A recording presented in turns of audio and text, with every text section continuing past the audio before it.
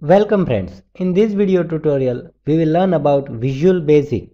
We will use Visual Studio 2010 for creating Visual Basic projects. You can create project using File menu. In File menu, go to New and select Project, or you can create new project from Start page also. So click on the New Project. To create window application using the Visual Basic, first you have to select languages. So we are selecting Visual Basic and we want to create Windows Form application. So select Windows Form application, give name to that application. I am giving first app and press OK. So it will create project solution. And now we will see how to create forms and how we can use these forms in our application. So we can see one form is created. So this is the toolbox from which we can select various types of tool and we can use that tools in our form. We can see various tool is available. We will see all these tools in further videos, but currently we are selecting just button. We can see one button is created. Now to set the property of the button, right click on the property. Now to set the property of the button, right click on the button and select properties. We are setting its name property first to btn, press and text property, which is used to show the which text will be displayed on the button's caption. So I am giving click me. Now double click on the button, so automatically one code is generated in coding side. Now I want to show the message box on the click of the button. So write message box. So IntelliSense will be IntelliSense automatically display one pop-up menu. So select message box and give value into message box function. I want to display hello, this is my first program. Save, and to run the application, go to start debugging or press F5. So we can see now application is running and form is displayed. Now when we click on the button, let's see what happens. We can see one message box is displayed and we can see the hello, this is my first program message box is displayed. So this is about Visual Basic and creating our first application. We can also create object oriented application using the Visual Studio 2010. So this is the basic funda of Visual Studio 2010 and Visual Basic. Thank you. Welcome friends. In this video tutorial, we will learn how to set properties of various controls. So we have already created one application of calculator. Now let's add one more form into our application. To add a new form, go to Solution Explorer, right click on the main application and click on Add New Item. Now I want to add window form, so click on the window form, give name to the form. I am giving properties and click on the add. So new form will be added. So in this example we will see how to set properties of the form. We have already set the properties of the control like text box, label control and button control. We can also set properties of the form. So to set the property of the form, right click on the form and select properties. To display the title of the form, text property is used. If you change the text property, then that property will change the title of the form. If I want to set simple example, then title of the form will be changed. Here we can see the title of the form is changed. We can also set various property like back color, background image layout, and various other properties. So on the page load event, I want to set the property which is the back color of the form. Then let's code it to change the background color property of the form. So I want to set the property of current form. So me is used. Me dot back color is equal to color dot select the color which you want to set. I want to set cyan and enter. So when the page will be loaded, the color property of the form will be changed on page load event. Now we have two forms. One is the properties and other is the form 1. Now I want to set startup form. So to set the startup form, go to the project, main application properties, and select startup form as a properties. Now our startup form is properties. Now let's run. We can see the color of the form is changed, which is done on the page load event of the form. We can also change the color property or any property on the click event or any controls event. So let's do it on the click event of the button.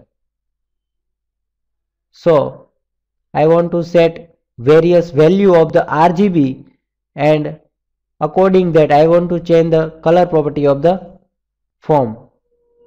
So I am designing form to do this.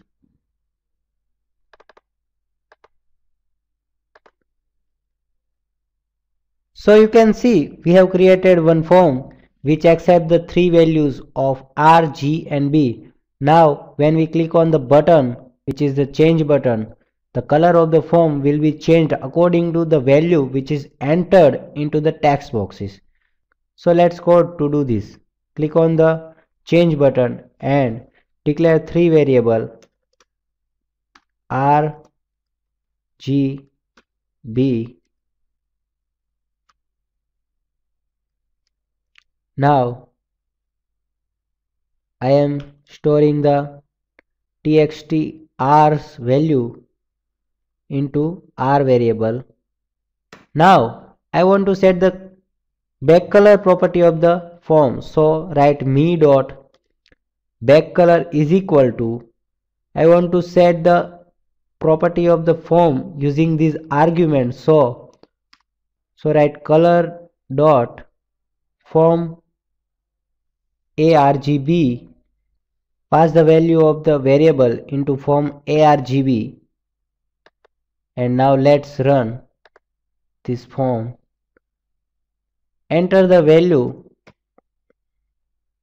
from 0 to 255 to 30 and blue value into 2. Click on the change. We can see the color will be changed according to the value of R, G and B passed into the text box.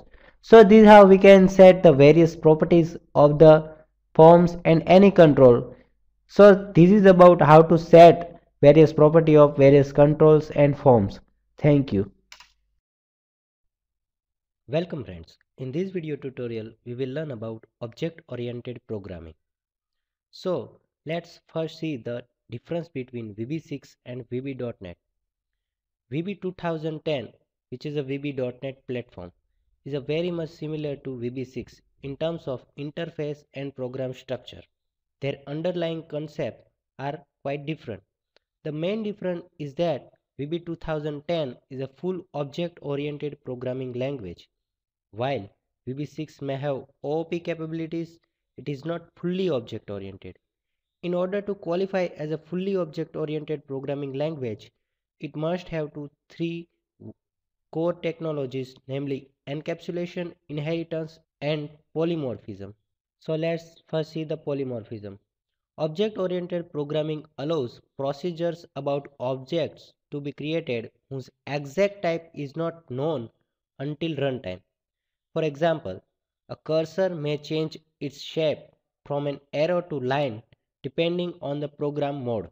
The routine to move the cursor on screen in response to mouse movement would be returned for a cursor, and polymorphism allows that cursor to take on whatever shape required at runtime. So this is about polymorphism. Now let's see encapsulation. Encapsulation refers to the creation of self-contained modules that bind processing function to the data. The user-defined data types are called classes. Each class contains data as well as set of methods which manipulate the data. The data component of class are called instance variable, and instance of class is an object. Now let's see inheritance. Classes are created according to hierarchies, and inheritance allows the structure and methods in one class to be passed down the hierarchy. That means less programming is required when adding function to complex system. If step is added at the bottom of hierarchy, then only processing and data associated with that unique step needs to be added. So everything else about that step is inherited. So this is about inheritance. There is no more difference between VB6 and VB.NET, but main difference between the VB and VB.NET is object oriented. VB6 is not a object oriented, but VB.NET is a pure object oriented language. So this is about object oriented programming in Visual Studio 2010. Thank you. Welcome friends. In this video tutorial, we will learn about how to write code in application. So we have already seen how to write code, but in this example, we will see various types of event which can be executed, and we can execute that event on particular circumstance. So let's see what types of event is in form. So go to the property first and click on this icon which is for events. We can see in the event tab there are lots of events which is activated, auto size, and these all are the event which is executed on particular circumstance. So let's see the load event. Load event is executed when form is loaded into the memory.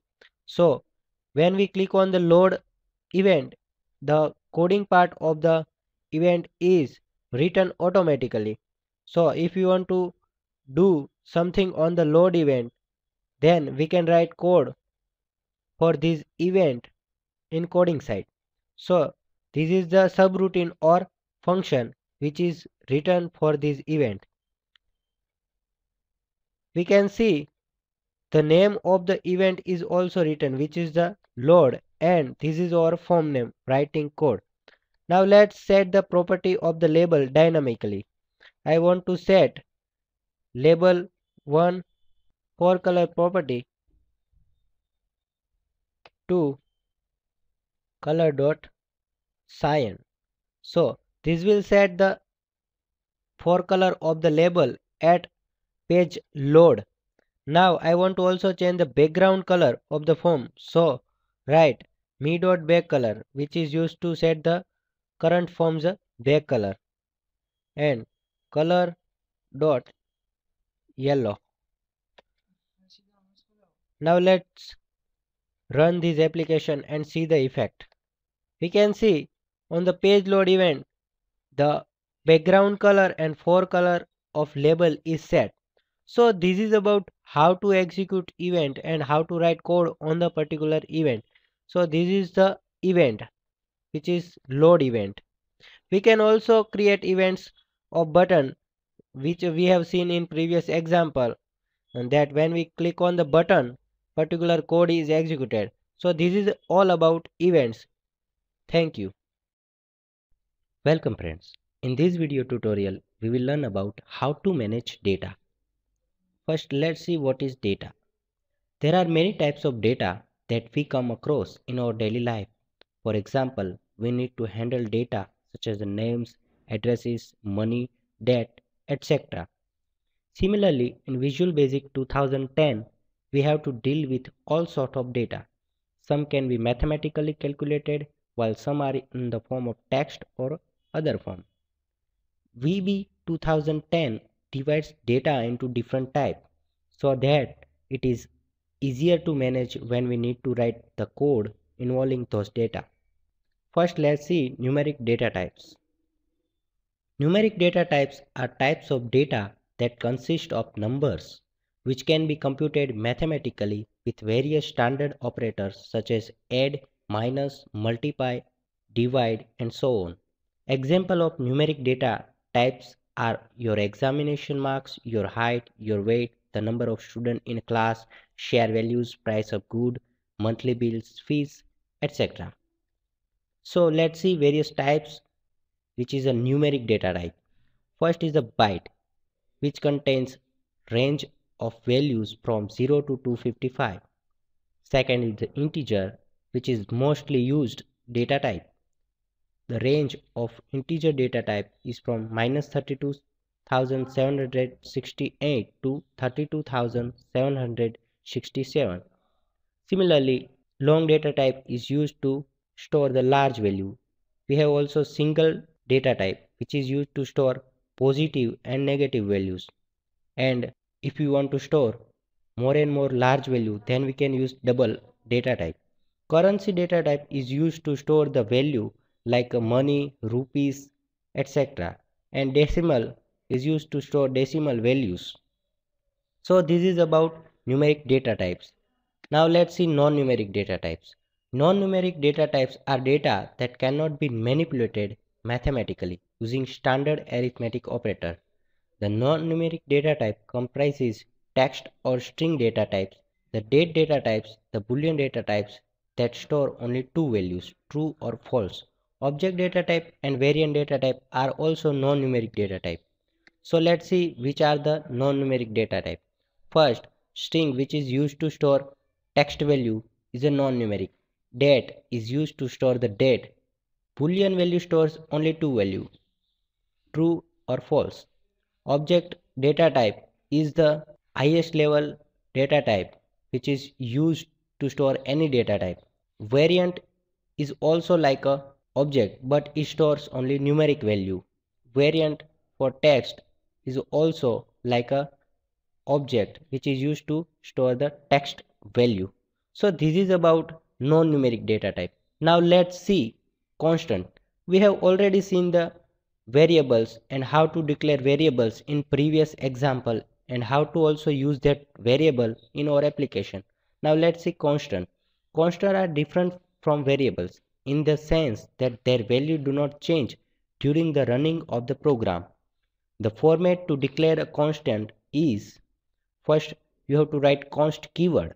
After that you have to write constant name and as keyword and give data type of the constant and assign a value using the equal to operator to that constant.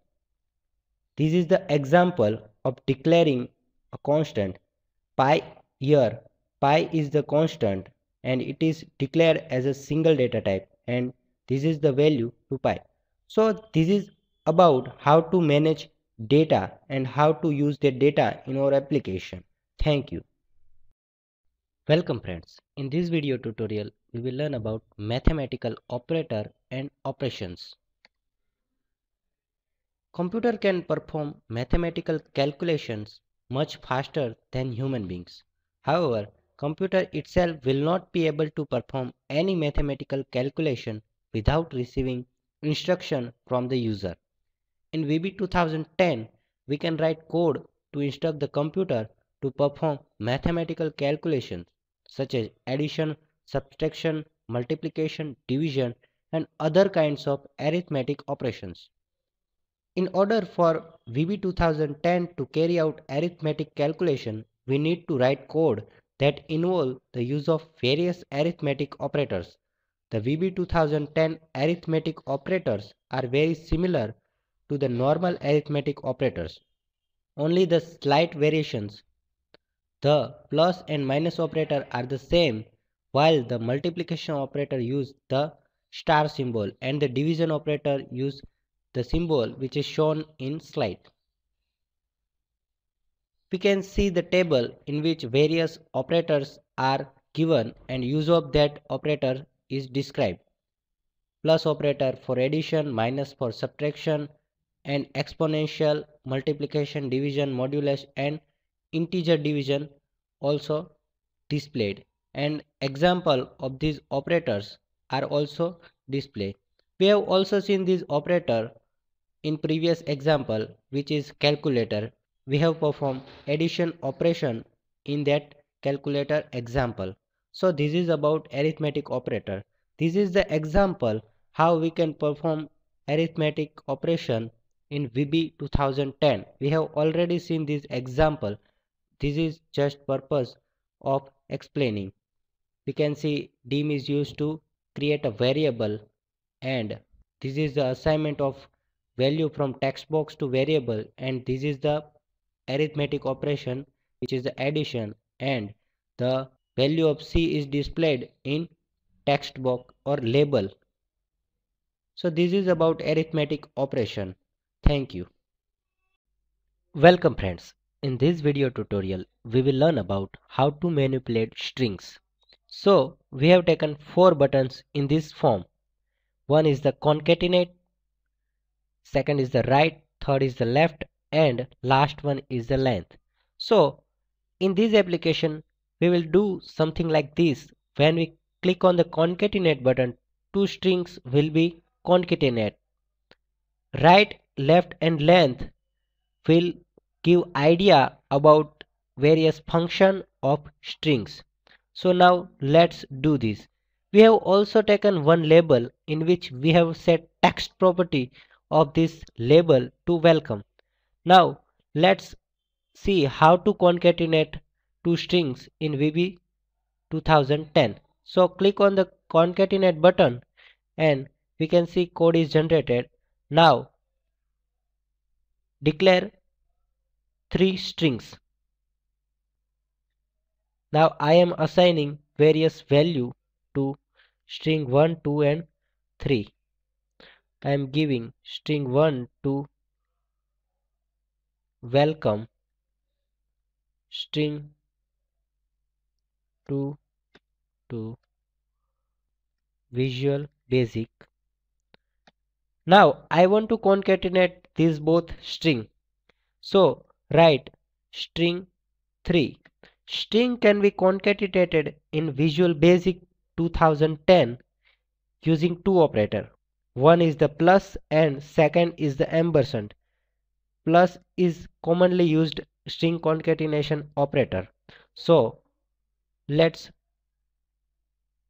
concatenate the string 1 plus string 2. So this will concatenate these two strings. Now I want to display this string 3 in label. So write label 1 dot text is equal to string 3. So we have written the code on button concatenate click event. Now let's see two functions. One is the right and second is the left. When we want to extract the some portion of the string from the right side, then we can use this right function. So we have generated right click event of right and left button. Now I want to extract the portion of the string from the right side. So I am first declaring one string and I am storing the value of label into this string. Now I want to extract the portion of this string and I want to display this portion in text box. So let's take one text box. Now let's extract the string. Text box 1 dot text is equal to Microsoft dot Visual Basic. This is the part to access this write function. Dot write. Now pass the string as a first parameter. I want to extract from string. So I have written string variable name, and you can pass second parameter as an integer which accept the integer value, and from which index you want to extract. I want to extract 4 characters from the right side, so I am writing 4. Similarly, we can also extract characters from the left side. For that purpose, left function is used. So I am just changing here left. So we have also written a code to extract the characters from the left side of the string. Now I want to count the length of the string. So this can be done using the len function of Visual Basic 2010. Now I want to display length of the string to text box 1. So write len, which is a function used to count the length of the string, and it accepts string as a parameter. So I am writing label 1 dot text, which is a string. Now let's run this application. We click on the concatenate. We can see string is concatenated. Welcome to Visual Basic is printed. Now I want to extract portion of the right. We can see ASIC is written. LC, which is 4 character from the left side, and length of the string is 19. So this is about string manipulation. Thank you. Welcome friends. In this video tutorial, we will learn about if-else conditioning. In some situation, when we want to take decision based on some condition, in that type of situation, we can use if-else conditioning.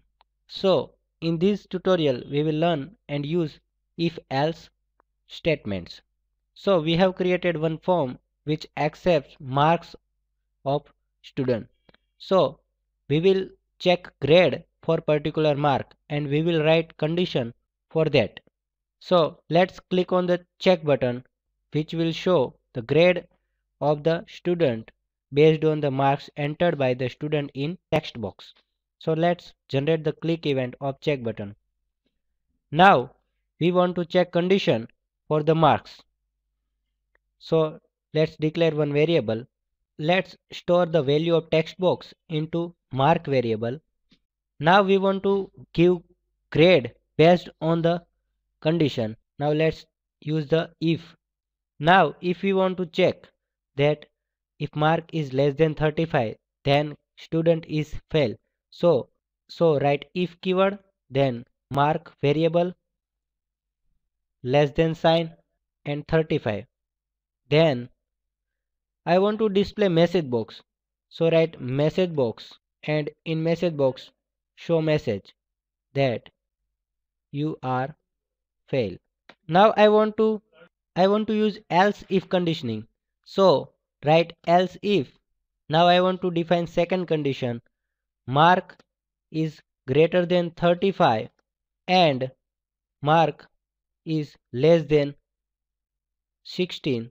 Then message box pass class else if mark greater than 60 and less than 75. Then first class. So we have written condition which will show the grade class of student or grade of student. So now let's run the application. Now enter the mark. I am entering 20, and let's check the class. We can see message box is displayed. You are fail. Now enter 74,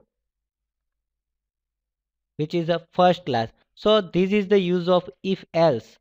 We can check condition. Based on the condition, we can take decision using the if else. Thank you.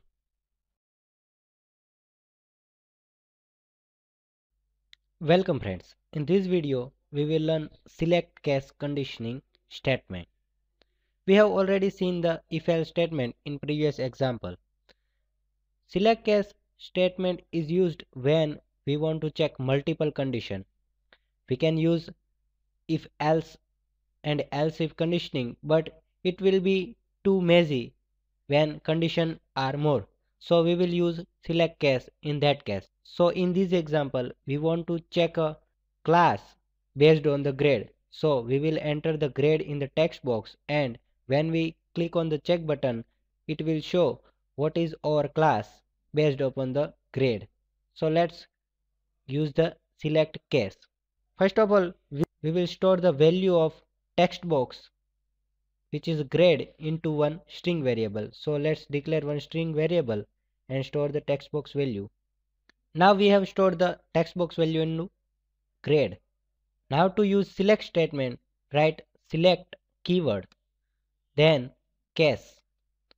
Now here pass the character based on which you want to take decision. I am writing grd, which accepts grade from the user. Now in between this block, write various cases. First case is if grade is A, then I want to display message box that high distinction. Similarly, we can write another case. If grade is A minus, then I want to display message box distinction. I have written four cases: A minus, B and C. Now I want to define default case. So write case and else. If none of these grade is entered, then and I want to display fail.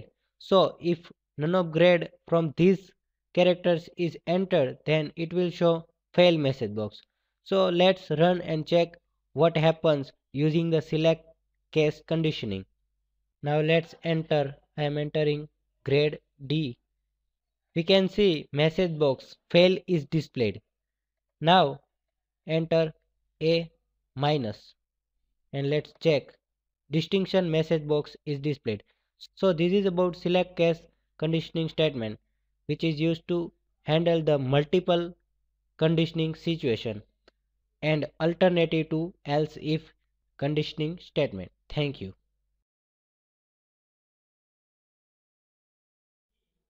Welcome friends. In this video tutorial, we will see and learn looping. Loops are used when we want to do some repeatedly action until some condition is met.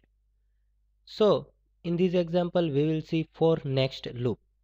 We have created one form which accepts one number as an input from text box and one button. When we click on the button, click event of button will execute code and it will calculate sum of numbers which is in between 1 to number entered by user. So let's do this using the for next loop. First I am declaring two variables. One is the counter, and to store sum I am declaring sum variable as integer. Now to use for next loop, first I have to write for. After that we have to use counter variable, which is the looping variable. So I am writing counter. After writing counter, we have to write equal to, and from 1 to, here we have to pass end value up to we want to execute this loop. So I want to execute this loop until txt number dot text time. We can also give step how much we want to increment each time loop. I want to just increment by 1, so I am not writing step. If you want to increment by 2, then we have to write step 2. Now in this for and next we have to write code which we want to execute. So I want to create the total. So write sum shorthand assignment operator and counter. So what will this do? It will each time add the value of counter into some variable.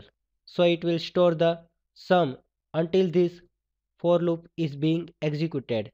Now let's print the value of sum after completing this for next loop. I want to display message box for sum. So I am writing Sum is concatenation operator which is plus or ampersand and some variable. Now let's run. I am entering 25. I want to calculate the total of 1 to 25 numbers. So the total is 325. If I enter here 3, then total will be 6. So this is about looping. When we want to execute or do something repeatedly, then we can use these loops. There are many other types of loop like while loop, do while loop and for each loop. So this is about looping. Thank you. Welcome friends. In this video tutorial, we will see use of input box function. Input box function display a message box and it accept input in the form of string from the user. It also display a title bar and default text in input box. So let's see use of input box function. When we click on this show input box button, one input box will be displayed and it accept string from the user, and based on that it will display message box. So let's double click and generate click event of this button. Now to store the message which is entered by the user. Now to store the message which is entered by the user in input box, we are declaring one variable dim message as string. Now we are assigning value to message variable from input box which can be accessed using microsoft.visualbasic.input box.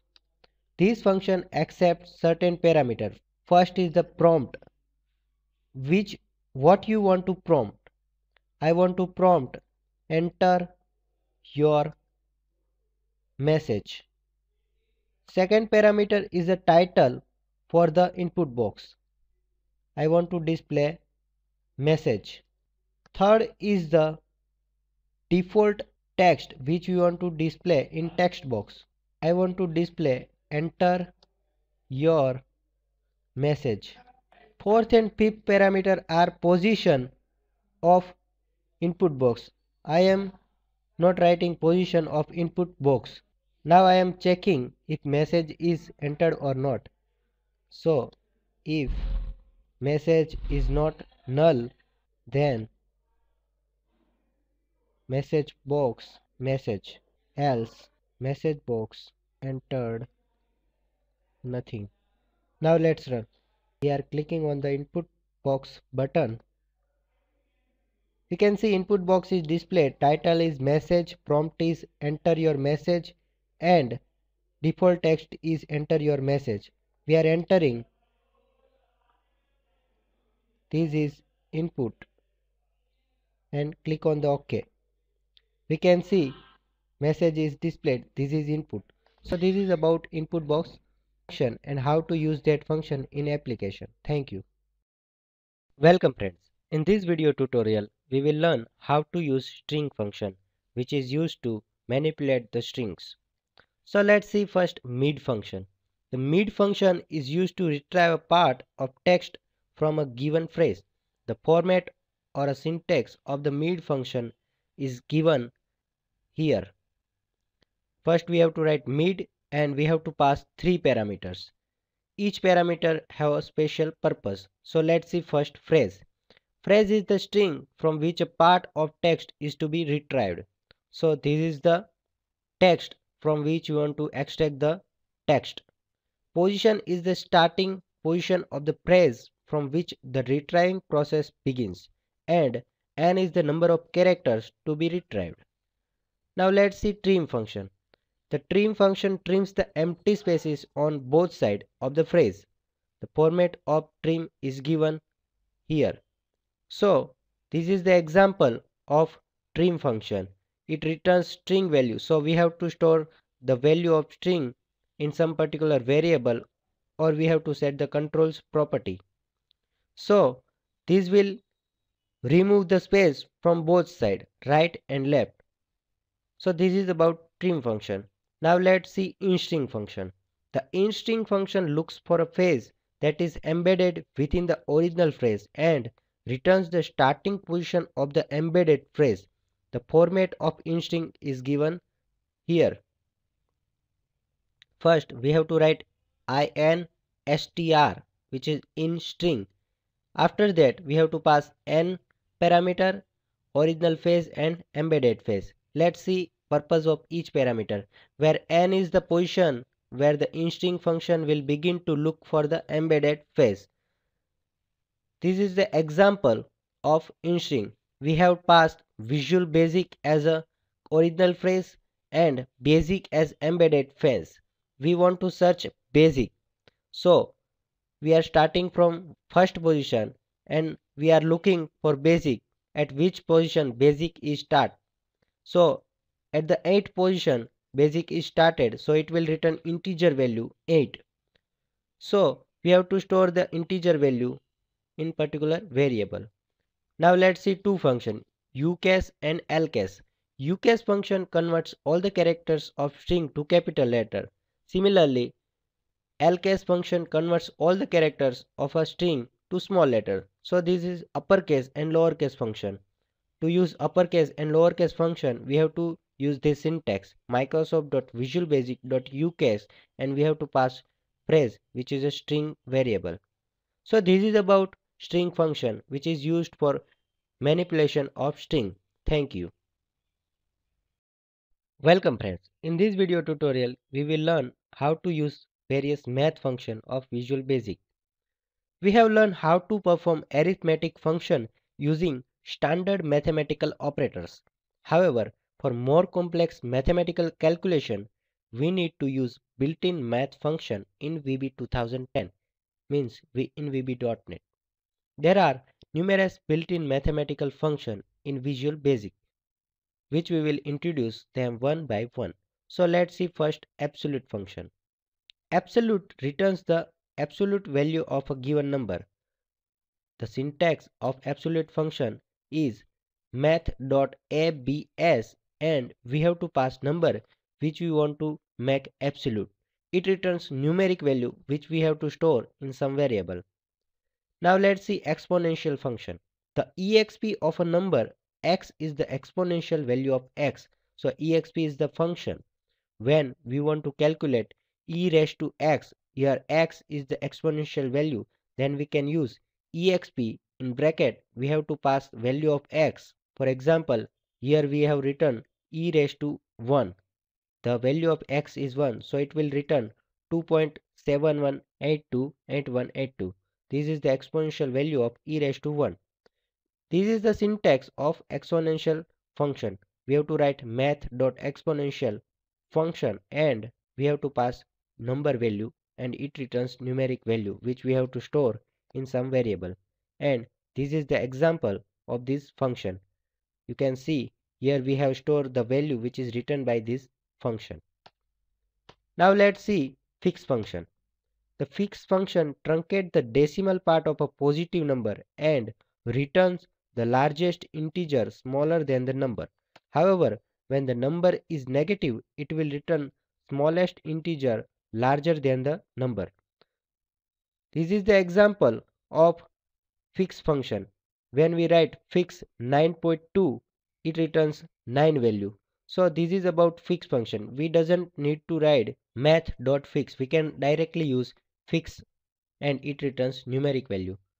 Now let's see integer function.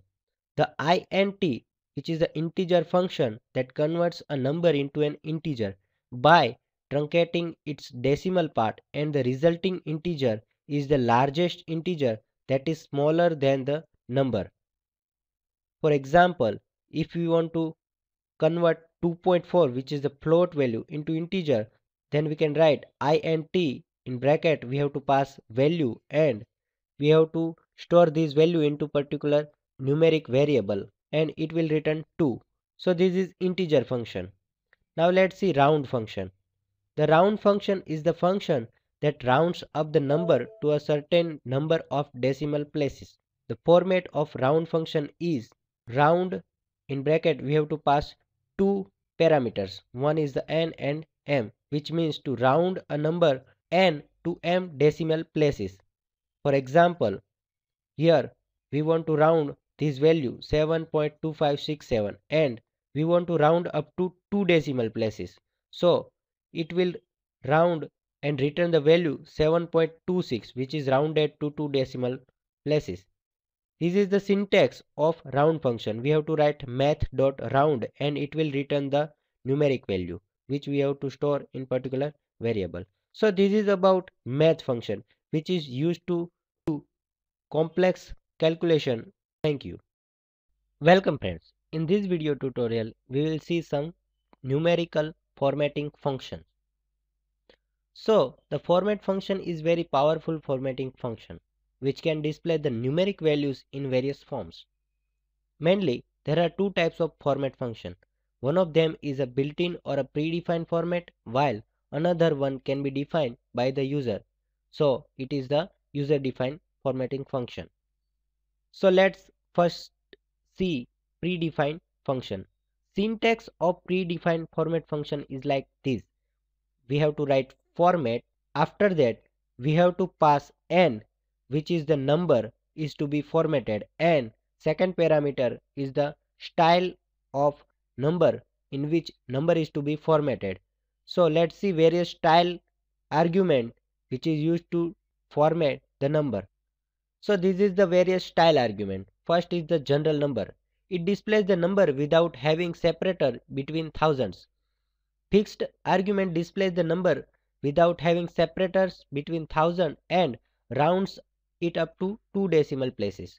Standard argument displays the number with separators or separator between thousand and rounds it up to 2 decimal places.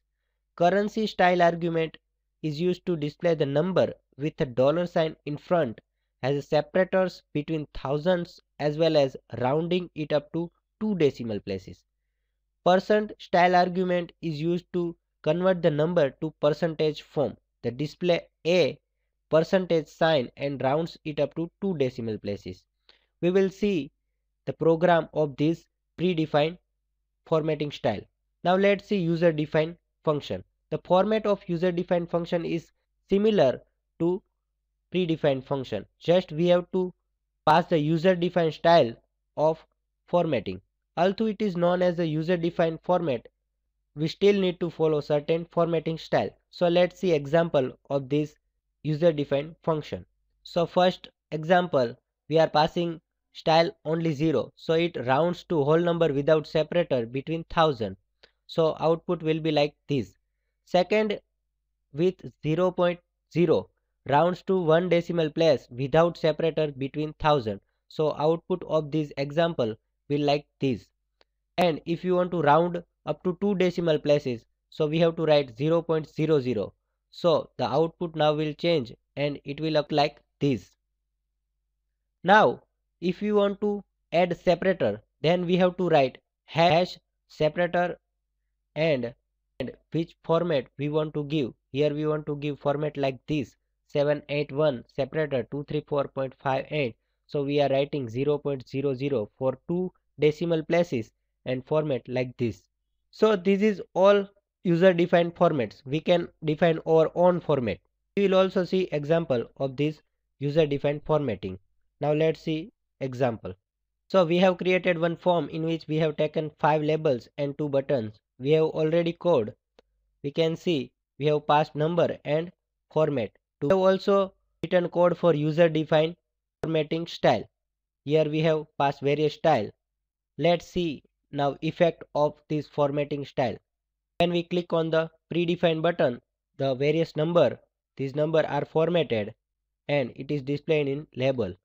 So we can see this is the general number, fixed number, standard, currency and person. Now let's see effect of user defined formatting. We can see we have used user defined function to format the number. It will show number according we have styled the number. So this is about formatting function. We can format our number as per our requirement and as per our style. Thank you.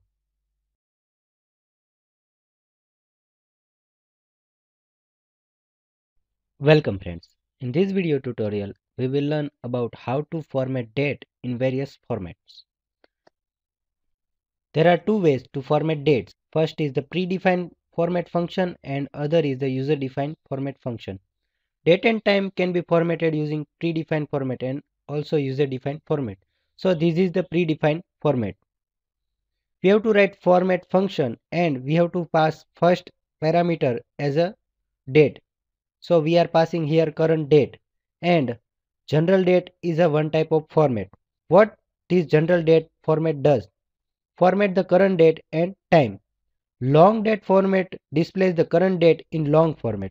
Short date displays the current date in short format. Long time display the current time in long and short time display the current time in short. So we will see the example of this format and what effect is applied to date. Now instead of general date you can also use the abbreviated form G. So if you want to format the general date then you can write format in braces first parameter now and second as in double quote G. Likewise you can also format for long time. You can use abbreviated format T. As for short time you can abbreviated format small t. So this is about predefined format function. Now let's see user defined format. Beside using the predefined format you can also use the user defined formatting function. The general format user defined for date time is format in braces expression and second parameter style. Now let's see example of user defined format. First is the example in which we want to just display current month and date. So write M. If you want to display the current month in double digit, so we have to write MM. If you want to display abbreviated name of the month, then we can write MMM. If you want to display full name, then we have to write 4 times M. Likewise, we can also give special characters and format style. If you want to display date using slash sign, then we can do this using this format. So these are the all formats which is different from each other and we can use this format in our application. Now let's see example of this. We have created one form in which we have taken a text box and label control. On these buttons click event, we will call predefined function and on these buttons click event, we will call user defined function. We have already code for this. We have written now for today's date and general date, long date, short date, long time and short time as a style. We have also written for user defined formats. Now let's run. Now click on the predefined button. We can see the general date contains whole date and time with PM. We can also see for long date, short date, long time and short time. Likewise, let's click on user defined function. As per the format given by us in user defined function, we can see here only month and date is displayed. Here only month, here full month is displayed. Here only month is displayed. These all are formatted using user defined format function. So this is about formatting date in Visual Basic. We can format date on our requirement of style. So this is about date. Thank you. Welcome friends. In this video tutorial, we will learn about checkbox. Checkbox is a control which is used to select multiple items. So we can select items using checkbox. For example, if you open the font dialog box, then you can see various font options are available to select, which is a checkbox. So now let's drag and drop the checkbox and see example of checkbox. Now let's set property of this checkbox. I want to calculate the price of selected items. I am writing one item printer and price is 500 rupees. I am also setting its name property to chk printer.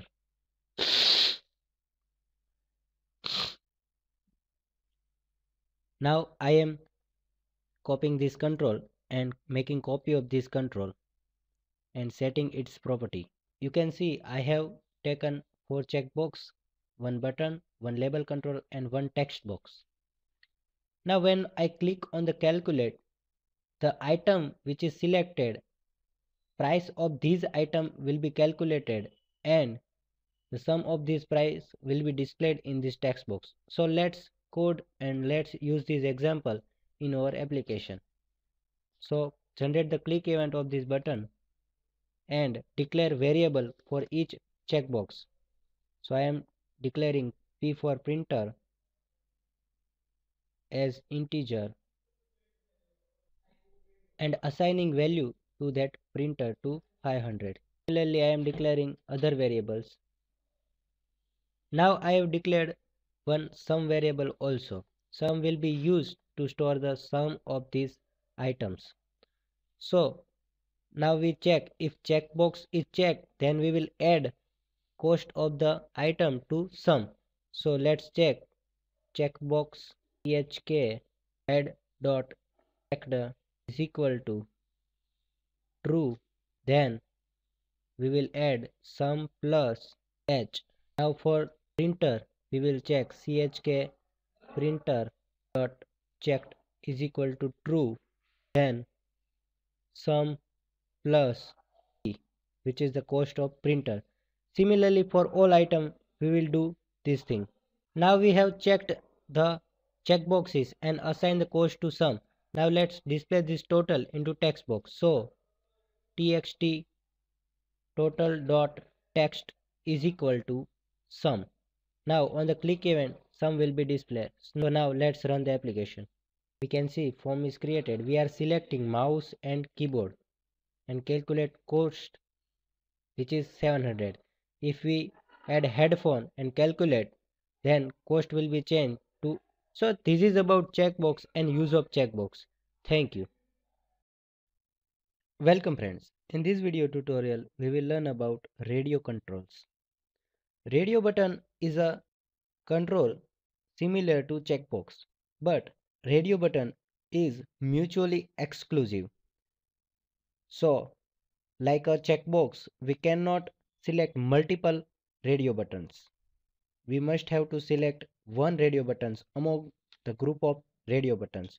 For example, if we want to select gender of student or gender of any person, then we must have to select gender male or female. So this is the example of radio button. So let's see that example in our application. To make the radio button mutually exclusive, we must have to place radio button in group box.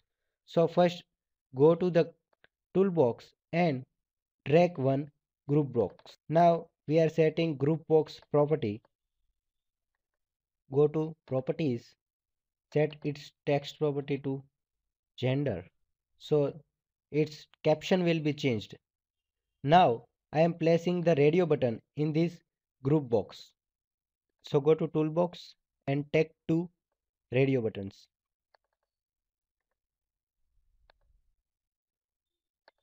Now set its property. I am setting one radio button's property to female and its name property to RDO female, and second radio button is for male. Now I want to give effect like this, that when user select male, gender is shown automatically in text box.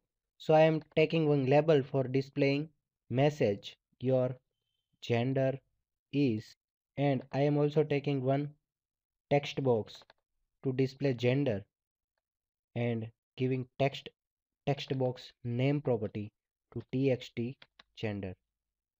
Now let's generate the click event of radio button. So double click on the radio button, it will generate checked change event. So now I want to write txt gen text is equal to male. Same way and writing event txt gen dot text is equal to female. Now let's run this application. So male is already selected, so its event is automatically generated and it displays male gender. Now when I click on the female, the gender is changed to your gender is female. So this way we can use radio button. We can also use checked property to check whether the radio button is checked or not, like checkboxes. So this is about radio button. Thank you. Welcome friends. In this video tutorial, we will learn how to create simple web browser. Basically, everyone like to navigate internet using commercially produced web browsers such as Internet Explorer produced by Microsoft or those open source browser designed by the experts such as Microsoft Opera and latest Chrome created by Google. However, isn't it cool that if you can create your very own web browser that you can customize to your own taste? Yes, you can do that in VB 2010 and pretty easy too. In this chapter, I will show you how to create simple web browser and get running in it few minutes. So let's see how to create web browser. I have created one form. Now I am taking one text box to enter the URL of website. Now I am taking one button to navigate the browser to this website and setting its property to go. Now VB.NET 2010 provides a control which is the web browser control which is in toolbox. So go to web browser control, drag it to your form and resize according your requirement. I am also setting its property to my browser. Now I want to navigate to web page on the click event of go. So double click and generate the click event. Write my browser dot navigate and in between braces you have to pass string which contains the address or URL of page. So I am retrieving it from text box 1. Now let's run this application. I am entering http://www.google.com and I am clicking on go. So it will take some time to load the page. Now we can see the Google page is loaded in our browser. If we can search in Google that VB.NET, it will search. Not that we have to resize our browser according to our requirement. So this is about browser. We can also set its various property. We can also retrieve cookie in this browser, but that is beyond our scope. So this is about web browser in VB.NET. Thank you.